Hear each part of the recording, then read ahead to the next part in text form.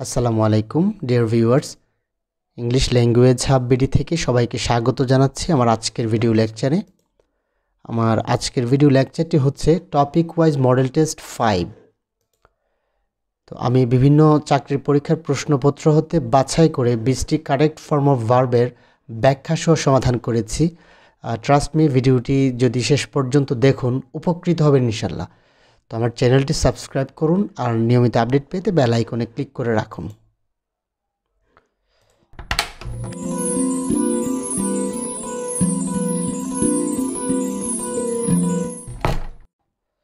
Number 1, he would have talked to her if he dash there. তো এটাকে আমাদের right form of verb বসাতে হবে এখানে। তো এখানে যে ক্লুটি আছে সেটা হচ্ছে ইফ। আমরা জানি যে ইফ অথবা আনলেস যুক্ত সেন্টেন্সের একটি অংশ পাস্ট পারফেক্ট টেন্স হলে অপর অংশটি পারফেক্ট কন্ডিশনাল হয়। এক্ষেত্রে পারফেক্ট কন্ডিশনালের স্ট্রাকচার হচ্ছে সাবজেক্ট প্লাস উড হ্যাভ অথবা কুড হ্যাভ অথবা মাইট হ্যাভ প্লাস ভার্বের পাস্ট পার্টিসিপল ফর্ম ব্যবহৃত হবে। তো এখানে আমরা দেখতে পাচ্ছি যে ইফের যে প্রথম ক্লজটি অর্থাৎ প্রিন্সিপাল ক্লজটি এখানে আছে perfect conditional would have talked. যেহেতু পারফেক্ট কন্ডিশনাল সুতরাং অপর অংশটি হবে পাস্ট পারফেক্ট। তো এক্ষেত্রে ব্র্যাকেটে দেওয়া আছে বি। তো পাস্ট পারফেক্টের ক্ষেত্রে আমরা জানি যে একটি হ্যাড আসবে এবং মূল ভার্বের পাস্ট পার্টিসিপল ফর্ম। এখানে বি হচ্ছে মূল ভার্ব, এর পাস্ট পার্টিসিপল ফর্ম হচ্ছে বিন। সো এখানে অ্যান্সার হচ্ছে he had been there. Option D হচ্ছে এখানে correct. Number 2, he was so sound asleep that it was most difficult to him to dash him. তো এখানে আমাদেরকে একটি ভার্ব ব্যবহার করতে হবে। এখানে যে ভার্বটি অ্যাপ্রোপ্রিয়েট সেটি ব্যবহার করতে হবে। এখানে বলা হয়েছে যে সে এতটাই গভীর ঘুমে আচ্ছন্ন ছিল যে তাকে জাগানো খুবই কঠিন। তো আমরা জানি যে রাইজ অর্থ ওঠা বা উদিত হওয়া বা বৃদ্ধি পাওয়া, আর রেজ অর্থ হচ্ছে ওঠানো বা উত্তোলন করা, আর এরাইজ অর্থ হচ্ছে ওঠা। তো রাউজ অর্থ হচ্ছে ঘুম থেকে জাগানো বা জাগিয়ে তোলা। তো এখানে যেহেতু তাকে ঘুম থেকে জাগিয়ে তোলা বা জাগানো অনেক কঠিন, তো সেই অর্থে এখানে রাউজ ভার্বটি ব্যবহৃত হবে, অর্থাৎ এটা ট্রানজিটিভ ভার্ব। রাইজ এখানে ইনট্রানজিটিভ ভার্ব, রেজ ও ট্রানজিটিভ ভার্ব, তবে রেজ এখানে হবে না। আর এরাইজ, রেজ মানে কোনো কিছু উত্তোলন করা। এখানে কাউকে ঘুম থেকে জাগানো অর্থে রাউজ ব্যবহৃত হয়। সো এখানে অ্যাপ্রোপ্রিয়েট হচ্ছে রাউজ। অপশন ডি হচ্ছে এখানে correct. Number 3, the women to whom he is talking dash everything. তো এখানে এটা একটা কমপ্লেক্স সেন্টেন্স। কমপ্লেক্স সেন্টেন্সের এখানে দুটি ক্লজ আছে। একটা হচ্ছে দ্য উইমেন, এখানে ভার্বটি বসবে এভরিথিং একটা ক্লজ, আরেকটা হচ্ছে হি ইজ টকিং আরেকটা ক্লজ। তো এখানে এটাকে আমাদের একটি ভার্বের কারেক্ট ফর্ম বসাতে হবে নো ভার্বটির। তো এক্ষেত্রে যে রুলটি এখানে কার্যকর হবে সেটা হচ্ছে যে সাবজেক্টের হেডওয়ার্ড অনুসারে ভার্ব বসে, অর্থাৎ হেডওয়ার্ড সিঙ্গুলার হলে ভার্ব সিঙ্গুলার, হেডওয়ার্ড প্লুরাল হলে ভার্ব প্লুরাল হবে। তো এখানে আমরা দেখতে পাচ্ছি যে যদি আমরা এই ভার্বটির পূর্বের অংশটাকে সাবজেক্ট ধরি, তো ধরলাম সাবজেক্ট, কিন্তু এটাকে সাবজেক্ট ধরা যাবে না, কারণ হচ্ছে two home he is talking এই অংশটা হচ্ছে এখানে সাবঅর্ডিনেট ক্লজ। তো সাবঅর্ডিনেট ক্লজ কখনো কোনো সেন্টেন্সের সাবজেক্ট হতে পারে না। সুতরাং এখানে সাবজেক্টের হেডওয়ার্ড হচ্ছে দ্য উইমেন। তো উইমেন হচ্ছে প্লুরাল। তো আমরা জানি যে প্রেজেন্ট টেন্সে প্লুরাল হলে ভার্বের বেস ফর্ম ব্যবহৃত হয়। সো এখানে হবে নো, অর্থাৎ ভার্বের বেস ফর্ম। আর এখানে আর নোন হবে না, এটা প্যাসিভ ভয়েস হবে না, কারণ হচ্ছে উইমেনই জানার কাজটি করে, সুতরাং এটি অ্যাক্টিভ ভয়েস হবে। So the women know everything. Option D হচ্ছে এখানে correct. Number 4, if you want to maintain a sound health you dash obey the rules of health. তো এখানে যে ক্লুটি আছে সেটা হচ্ছে ইফ। ইফের ক্লু অর্থাৎ ইফযুক্ত সেন্টেন্সের একটি অংশ এখানে প্রেজেন্ট ইনডিফিনিট টেন্স আছে। তো আমরা জানি যে একটি অংশ যখন প্রেজেন্ট ইনডিফিনিট টেন্স হয় তখন অপর অংশটি ফিউচার ইনডিফিনিট টেন্স হয়। তবে এখানে একটা ব্যতিক্রম ব্যাপার আছে, যেটা হচ্ছে ইফযুক্ত সেন্টেন্সের প্রথম অংশ প্রেজেন্ট ইনডিফিনিট টেন্স হলে অপর অংশটি দ্বারা যদি আদেশ, অনুরোধ, উপদেশ বোঝায় তাহলে অবশ্যই এটা একটা মাস্ট অথবা শুড ব্যবহৃত হবে, ভার্বের বেস ফর্ম ব্যবহৃত হবে। অর্থাৎ ফিউচার ইনডিফিনিট না হয়ে এখানে মাস্ট এবং শুড ব্যবহৃত হবে। তো এখানে যেহেতু বলা হয়েছে যে তুমি যদি একটা সাউন্ড হেলথ বা সুস্বাস্থ্য মেনটেন করতে চাও তাহলে তোমাকে রুলসগুলো মানতে হবে। তো রুলসগুলো মানার ক্ষেত্রে এখানে হচ্ছে অবশ্যই মানতে হবে। এটা সাউন্ড হেলথের শর্তই হচ্ছে এখানে মাস্ট অবে, অর্থাৎ রুলগুলো অবশ্যই মানতে হবে। সুতরাং এখানে মাস্ট ব্যবহৃত হবে, মাস্ট অবে হবে। অপশন সি হচ্ছে এখানে correct. Number 5, the Taj Mahal dash built in India.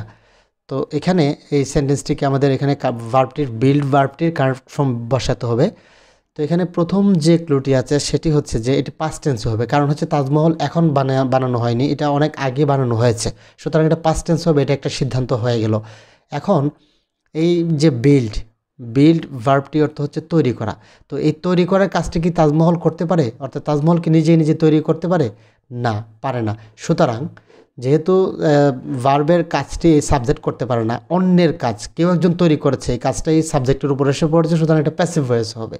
তো এক্ষেত্রে প্যাসিভ ভয়েস হচ্ছে টেন্স অনুযায়ী বি ভার্ব আসবে এবং মূল ভার্বের পাস্ট পার্টিসিপল ফর্ম ব্যবহৃত হবে। তো তাজমহল যেহেতু এখানে থার্ড পারসন এবং সিঙ্গুলার নাম্বার, তো পাস্ট টেন্সে আমরা জানি তার সাথে ওয়াজ ব্যবহৃত হয়, যদি প্লুরাল হতো তাহলে ওয়ার ব্যবহৃত হতো, এবং ভার্বের পাস্ট পার্টিসিপল ফর্ম হচ্ছে build. So the Taj Mahal was build in India. Option C হচ্ছে এখানে correct. Number 6, they dash go to arrange a trip next week. তো এখানে যে ক্লুটি আছে সেটা হচ্ছে টু অ্যারেঞ্জ এর পূর্বে গো আছে, অর্থাৎ এক্ষেত্রে একটা নিয়ম হচ্ছে যে ইনফিনিটিভের পূর্বে অবস্থিত গো ভার্বটি সাধারণত প্রেজেন্ট কন্টিনিউয়াস টেন্সে হয়। অর্থাৎ এখানে টু অ্যারেঞ্জ টু প্লাস ভার্বের বেস ফর্ম এটা হচ্ছে ইনফিনিটিভ, যেহেতু এটা ইনফিনিটিভ এবং তার পূর্বে গো ভার্ব আছে, সুতরাং এই ভার্বটি অবশ্যই প্রেজেন্ট কন্টিনিউয়াস টেন্সে হবে। অর্থাৎ আরেকটা যদি আমরা অন্যভাবে চিন্তা করি যে নিকট ভবিষ্যতে কোনো কিছু হতে যাচ্ছে এই ধরনের হলে এটা প্রেজেন্ট কন্টিনিউয়াস টেন্সে হয়, সো এক্ষেত্রে গো ভার্বটি ব্যবহার করা হয়।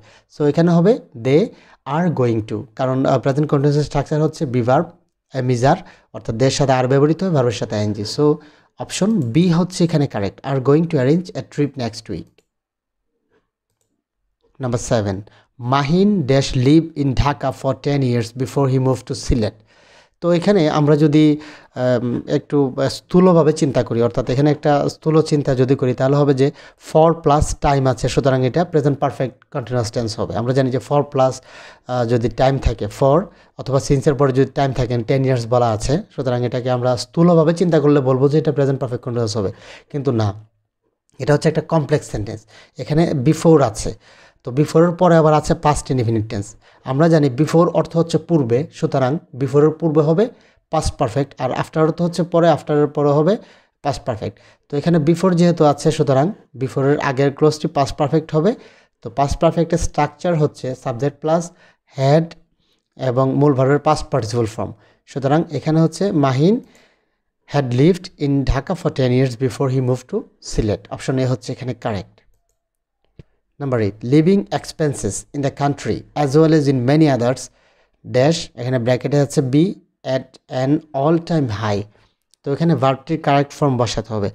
এখানে আমাদেরকে চিন্তা করতে হবে প্রথমত, এটা হচ্ছে ভার্ব, এখানে সাবজেক্টের মূল ভার্ব হচ্ছে বি, তার পূর্বে আমরা যদি সাবজেক্ট ধরি ইন মেনি আদার্স, এটা সাবজেক্ট হবে না, কারণ হচ্ছে এটা হচ্ছে একটা প্যারেন্থেসিস, মানে এটা এই মূল সাবজেক্টটাকে আরও এটার সাথে আরও কিছু যোগ করা হয়েছে, সুতরাং অ্যাজ ওয়েল এজ আছে এখানে, সুতরাং এই অংশটা এখানে সাবজেক্টের হেডওয়ার্ড নয়। সাবজেক্টের হেডওয়ার্ড সাবজেক্ট হচ্ছে এখানে living expenses in the country. আবার দেখা যাচ্ছে ইন দ্য কান্ট্রিও সাবজেক্ট হতে পারবে না, কারণ হচ্ছে তার পূর্বে একটা প্রিপোজিশন আছে। আমরা জানি প্রিপোজিশনাল ফ্রেজ কখনো সাবজেক্ট হতে পারে না, সুতরাং সাবজেক্ট হচ্ছে এখানে লিভিং এক্সপেন্সেস। তো এখানে এটার হেডওয়ার্ড হচ্ছে লিভিং, কারণ হচ্ছে ইনফিনিটিভ, জিরান, ভার্বাল নাউন, ক্লজ ইত্যাদি সেন্টেন্সের সাবজেক্ট হলে এগুলোকে সিঙ্গুলার ধরা হয়, তাদের পরে ভার্ব সিঙ্গুলার হয়। এখানে হেডওয়ার্ড হচ্ছে লিভিং, আর লিভিং হচ্ছে একটা জিরান, কারণ হচ্ছে এটা বি ভার্বটির সাবজেক্ট হিসেবে ব্যবহৃত হয়েছে। আমরা যদি সবগুলোকে লুকিয়ে রাখি আর পড়ি এরকমভাবে, living is at all time high, অর্থাৎ বাস করাটা সবসময় হাই। তো এখানে এভাবে যদি সবগুলোকে আমরা একদম স্কিপ করে ফেলি, জাস্ট পড়ি লিভিং, তো লিভিং হচ্ছে এটা একটা জিরান, ভার্বের সাথে আইনজি যুক্ত হয়েছে, সুতরাং এটা আমরা সিঙ্গুলার হিসেবে ধরতে হবে। So living is at an all time high, so এখানে ইজ ব্যবহৃত হবে, অর্থাৎ লিভিংয়ের সাথে এটা এগ্রি করবে ভার্বটি। অপশন সি হচ্ছে এখানে correct. Number 9, there was a big celebration after my friend. তো এখানে যে ক্লুটি আছে সেটা হচ্ছে আফটার, আমরা একটু আগে বিফোরের নিয়মটি পড়ে এসেছি। তো আফটারের ক্ষেত্রে যেটি হয়, আফটারের পরে হয় পাস্ট পারফেক্ট, আফটার তো যেহেতু পরে, আর আফটারের পূর্বাংশটি পাস্ট ইনডিফিনিট এটা দেয়া আছে, দেয়ার ওয়াজ a big celebration. So big celebration, তারপর ওয়াজ দেওয়া আছে, তার মানে এটা পাস্ট ইনডিফিনিট টেন্স। সো পরের অংশটি হবে পাস্ট পারফেক্ট টেন্স, অর্থাৎ এটা হচ্ছে হ্যাড অ্যারাইভ। পাস্ট পারফেক্ট টেন্সের স্ট্রাকচার হচ্ছে হ্যাড এবং মূল ভার্বের past participle form. So option C হচ্ছে এখানে correct. Number 10, I dash him since 2000। তো এখানে সেন্টেন্সের মধ্যে প্রথমত যে ক্লুটি আছে সেটা হচ্ছে সিন্স। আমরা জানি সিন্স অথবা ফর, এরপরে যদি টাইম দেয়া থাকে, যে 2000 অর্থাৎ হচ্ছে 2000 সাল এখানে দেওয়া আছে, সুতরাং এটা স্পষ্টত বোঝা যাচ্ছে যে এটা প্রেজেন্ট পারফেক্ট কন্টিনিউয়াস টেন্স হবে, অর্থাৎ সাবজেক্ট প্লাস হ্যাভ বিন এবং ভার্বের সাথে আইএনজি হবে। তবে এখানে আরেকটা স্পেশাল রুল এখানে অ্যাপ্লাই করতে হবে, কারণ হচ্ছে যে আমরা জানি যে কিছু ভার্ব আছে যেগুলো কখনো কন্টিনিউয়াস টেন্সে হয় না, যেমন feel, here, C, smell, notice, observe, desire, dislike, fear, hate, want, like, love, mind, wish, adore, appreciate, detest, belong, on, understand, no, think, realise, believe, remember, forget, recall, trust, faith. এর মধ্যে দেখা যায় no ভার্বটিকে কখনো present continuous টেন্সে করা যাবে না, যেমন I am knowing something, I have been knowing something, এটা কখনোই হবে না। তো যেহেতু এটাকে প্রেজেন্ট পারফেক্ট কন্টিনিউয়াস করা যাবে না, এটাকে করতে হবে প্রেজেন্ট পারফেক্ট টেন্সে। অর্থাৎ এই সকল ভার্বকে যখন প্রেজেন্ট পারফেক্ট কন্টিনিউয়াস করার কথা আসবে কিন্তু করা যাবে না এগুলোকে, সুতরাং তখন প্রেজেন্ট পারফেক্ট টেন্স করতে হবে। অর্থাৎ এখানে হবে I have known him since 2000। Option C হচ্ছে এখানে correct. Number 11, which of the following sentence is correct, অর্থাৎ এখানে কোন সেন্টেন্সটি কারেক্ট আছে। তো এখানে যে ক্লুটি আছে সেটা হচ্ছে উইশ। আমরা জানি যে it is time, it is high time, wish, fancy ইত্যাদির পরে সাবজেক্ট থাকলে তারপরের ভার্বটি পাস্ট ফর্ম অর্থাৎ পাস্ট ইনডিফিনিট টেন্স হয় পরের অংশটি যদি সাবজেক্ট থাকে, আর সাবজেক্ট না থাকলে এটাকে ইনফিনিটিভ করতে হয়। আর এক্ষেত্রে যখন সাবজেক্ট থাকবে, সাবজেক্ট যেই থাকুক ভার্ব হিসাবে ওয়ার ব্যবহৃত হবে। অর্থাৎ এখানে উইশ আছে, সুতরাং এটি পাস্ট ইনডিফিনিট হবে, পরের অংশটি এখানে আছে প্রেজেন্ট ইনডিফিনিট, এটা হবে না। তারপর এখানে পাস্ট ইনডিফিনিট করা আছে এতে, এবং আবার ডিতে পাস্ট ইনডিফিনিট করা আছে। তারপর বিতেও পাস্ট ইনডিফিনিট করা আছে, তবে এখানে বিতে গ্রামাটিক্যাল ভুল আছে। তো এখানে এই এ এবং ডি এর মধ্যে একটি হবে। তো এক্ষেত্রে আমরা জানি যে এই ক্ষেত্রে এই দুইগুলো সেন্টেন্সকে বলা হয় আনরিয়াল পাস্ট, যেগুলো বাস্তবে কখনোই সম্ভব নয়। এই ধরনের সেন্টেন্সের ক্ষেত্রে সাবজেক্ট যেই থাকুক, ভার্ব যখন বসাতে হবে তখন ভার্ব হিসাবে ওয়ার ব্যবহৃত হবে, অর্থাৎ আই থাকলেও ওয়ার, হি থাকলেও ওয়ার, দে থাকলেও ওয়ার। সো অপশন ডি হচ্ছে এখানে correct. Number 12, don't go outside until it dash, অর্থাৎ এখানে যে ক্লুটি আছে এটা একটা কমপ্লেক্স সেন্টেন্স, ক্লুটি হচ্ছে আনটিল। তো আমরা জানি যে আর এখানে যে আনটিলের পূর্বে যে ক্লজটি আছে সেটা হচ্ছে একটা ইম্পারেটিভ সেন্টেন্স, অর্থাৎ প্রেজেন্ট টেন্স ধরা যায়। ডোন্ট গো আউটসাইড এটা হচ্ছে ইম্পারেটিভ সেন্টেন্স, আমরা জানি সাবজেক্ট উজ্জ থাকে, ইউ ডোন্ট গো আউটসাইড হওয়ার কথা ছিল, ইম্পারেটিভ সেন্টেন্সের সাবজেক্ট উজ্জ থাকে, সুতরাং এটা প্রেজেন্ট ইনডিফিনিট টেন্সে আছে। তো আমরা জানি যে প্রিন্সিপাল ক্লজ, কোনো সেন্টেন্সের প্রিন্সিপাল ক্লজ যখন প্রেজেন্ট ইনডিফিনিট টেন্সে হয় তখন সাবঅর্ডিনেট ক্লজ যে কোনো টেন্সে হতে পারে, অর্থাৎ যে পাস্ট ইনডিফিনিট হতে পারে, পাস্ট পারফেক্ট হতে পারে, ফিউচার ইনডিফিনিট হতে পারে, প্রেজেন্ট ইনডিফিনিট হতে পারে, যা ইচ্ছা সেভাবেই হতে পারে। তো আমরা যদি এখানে দেখি অপশনগুলোতে যে ইট স্টপিং রেন্ট, এটা কখনো হয় না, কারণ ইটের পরে কোনো ভার্ব না ছাড়া সরাসরি ভার্বের সাথে আইএনজি যুক্ত হয় না, সুতরাং এটা গ্রামাটিক্যাল ভুল আছে, এটা হবে না। স্টপড রেন্ট এটাও হবে না। ইট স্টপ ঠিক আছে, কিন্তু রেন্ট হবে না, কারণ হচ্ছে স্টপের পরে ভার্বের সাথে আইএনজি যোগ করতে হয়। স্টপ এমন একটা ভার্ব, তারপর আরেকটা ভার্ব আসলে অবশ্যই তার সাথে আইএনজি যুক্ত হবে। তারপর ইট স্টপ রেনিং হয় না, কারণ it third person singular number, present টেন্সে করলে এস বাই এস আসবে, অর্থাৎ স্টপস রেনিং হবে। তো দেখা যাচ্ছে এই তিনটাই গ্রামাটিক্যালি ভুল, সুতরাং অপশন ডি হচ্ছে correct, it stops raining. Number 13, the pupil dash his examination last week. তো এখানে মূলত ভার্ব দেয়া আছে, ভার্বগুলোর মধ্যে থেকে একটি হবে, অর্থাৎ এখানে ডিকশন, ওয়ার্ড চয়েস, ডিকশনের অর্থ হচ্ছে ওয়ার্ড চয়েস, এখানে শব্দ একটা ওয়ার্ড এখানে আমাদেরকে চয়েস করে নিতে হবে, অ্যাপ্রোপ্রিয়েট ওয়ার্ড যেটি সেটি আমাদেরকে এখানে চয়েস করে নিতে হবে। এখানে আছে গেভ, স্যাট, টুক, স্যাট। তো আমরা জানি যে teacher can give or SAT an examination, অর্থাৎ একজন শিক্ষক একটা পরীক্ষা দিতে পারে, টিচার ক্যান গিভ, আমরা বলতে পারি যে the teacher gave an exam, এটা খাটে, বা the teacher SAT an exam, এটাও হয় পাস্ট টেন্সে যদি করি। আবার স্টুডেন্টস এর ক্ষেত্রে হয়, স্টুডেন্টস একটা পরীক্ষা টেক করতে পারে, অর্থাৎ পরীক্ষা দেওয়া ইংরেজি হচ্ছে টেক করা, অথবা সিট ফর, অথবা অ্যাপিয়ারেট, অথবা গো ইন ফর হতে পারে। এইগুলোর মধ্যে যে কোনো একটা হতে পারে স্টুডেন্টের ক্ষেত্রে। তো যেহেতু পিউপিল বলা আছে, পিউপিল মানে হচ্ছে স্টুডেন্ট, তো পিউপিলের ক্ষেত্রে অবশ্যই এখানে বোঝা যাচ্ছে যে স্পষ্টতই টুক হবে, the pupil took his examination last week, option C হচ্ছে এখানে correct. Number 14, he died a sad death here, die is a, এখানে ডাই কোন ধরনের ভাব সেটাই জানতে চাওয়া হয়েছে। তো এখানে যে ক্লুটি আছে ডাইয়ের পরে আবার আছে স্যাড ডেথ, তো অর্থাৎ এটা অনেকটা সমর্থবোধক অবজেক্ট নেওয়া হয়েছে।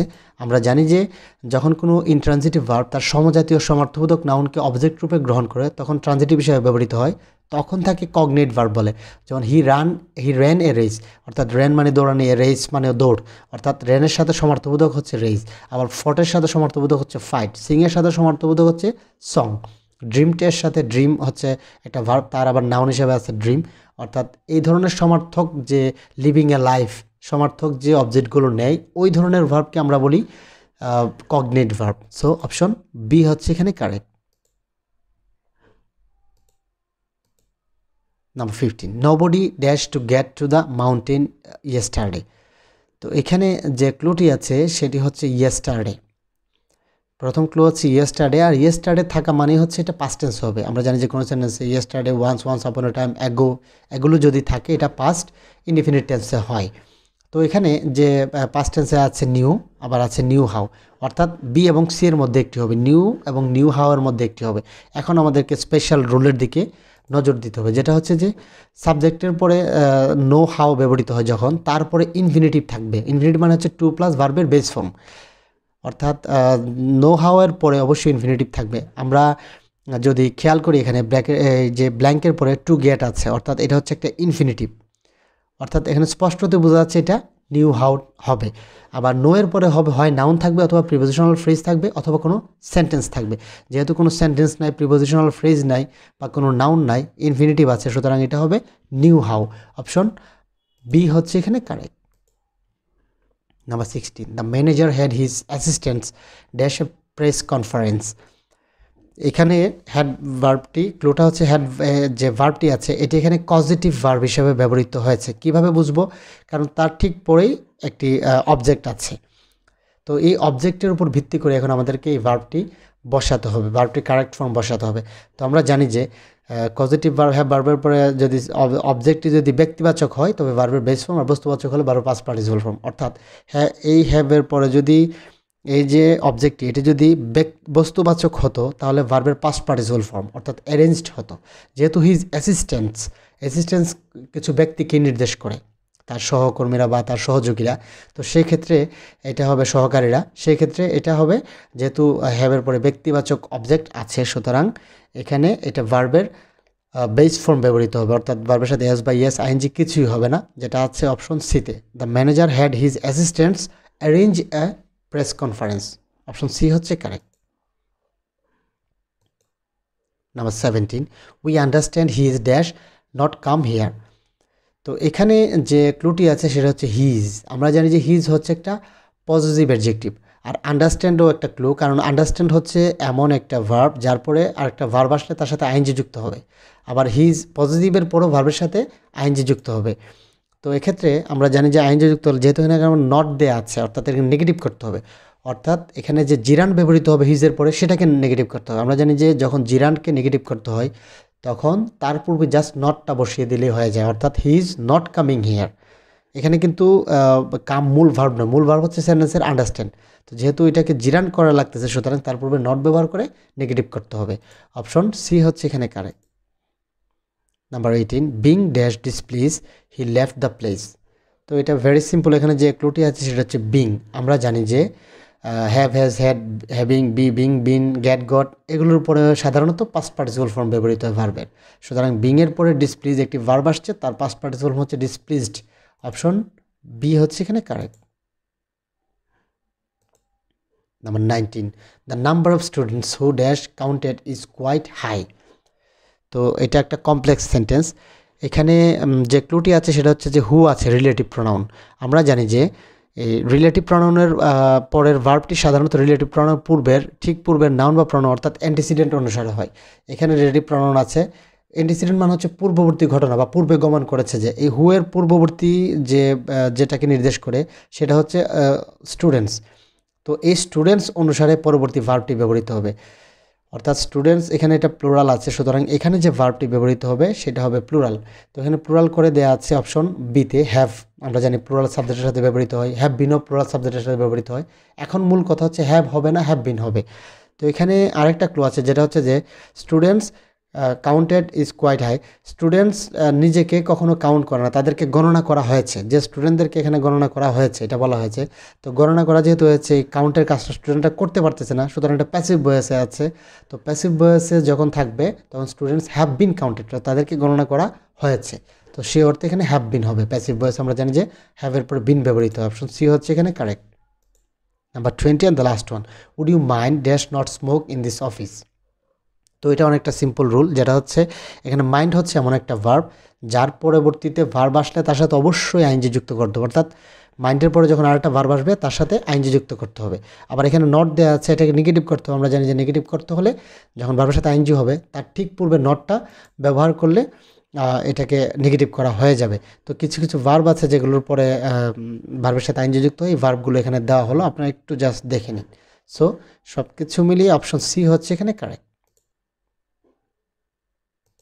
So viewers, thank you for watching this video. যদি ভিডিওটি ভালো লাগে তাহলে একটি লাইক দিন, আর যদি কোনো প্রশ্ন থাকে সেটা কমেন্ট সেকশনে জানান, আর অবশ্যই শেয়ার করে অন্যদের দেখার সুযোগ করে দিবেন।